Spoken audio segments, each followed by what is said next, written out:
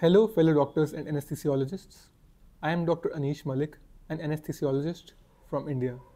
I have done my MBBS and my MD in anesthesiology from University College of Medical Sciences, Delhi. I cleared my EDAIC Part 1 in 2022 and EDAIC Part 2 in 2023. In this video, I am going to show you how much I scored in EDAIC Part 1 and Part 2, and I am also going to tell you the strategy that you can follow to clear your EDAIC in the first attempt. On the screen right now, you can see the result of EDAIC Part 1, which I gave in Amsterdam in Netherlands. You can see the score.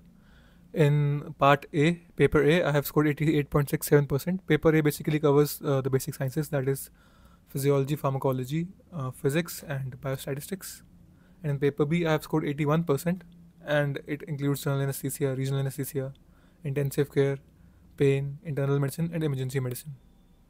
So the pass score for this year's exam was 67.6% in Paper A and 68.6% in Paper B. And I have scored 88.67 in Paper A and 81% in Paper B. On the screen now is the result of my EDAIC Part 2. And you can see that it is not a detailed result. They have only told the scores of the morning and the afternoon session. The morning session is for basic sciences and I have scored 36 out of 40. In the afternoon session, which was for clinical sciences, I have scored 35 out of 40. So the passing score for this is 60 out of 80 and a minimum of 25 in each sessions. So if you are scoring 40 in one, 20 in the other, you will fail. You have to score 25 in both, and your overall score should be more than 60. Now that we have talked about my scores, now let's discuss the strategy regarding EDAIC Part 1. I would suggest that you read Masterpass 1 and 2 and Podcast 1 and 2. But give more attention to Masterpass because it is more MCQ oriented. For practicing MCQs, you can use the book MTF 1000 and Cubase 4 and 6. I would suggest you solve only Cubase 4 and 6 because they have questions which are more relevant to EDAIC. For Part 2, you have to read Podcast, Masterpass, and you also have to solve the previous year questions that have been provided on various Telegram groups.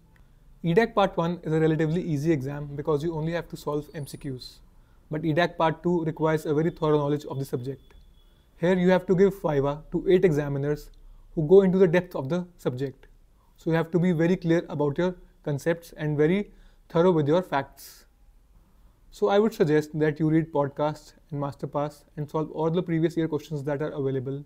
And also you need to be able to draw graphs for the basic sciences vivas in this exam. For learning the graphs, there is a book by the name of Plunkett, which is very good for basic sciences for EDAIC. You can use that book.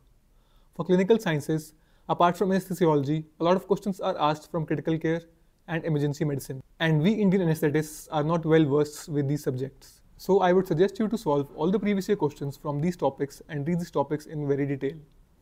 That is all for this video. If you gained from the video, please like the video and subscribe to our channel. And also share this channel and video with your other anesthesiology friends who might prepare for EDAIC. Thank you.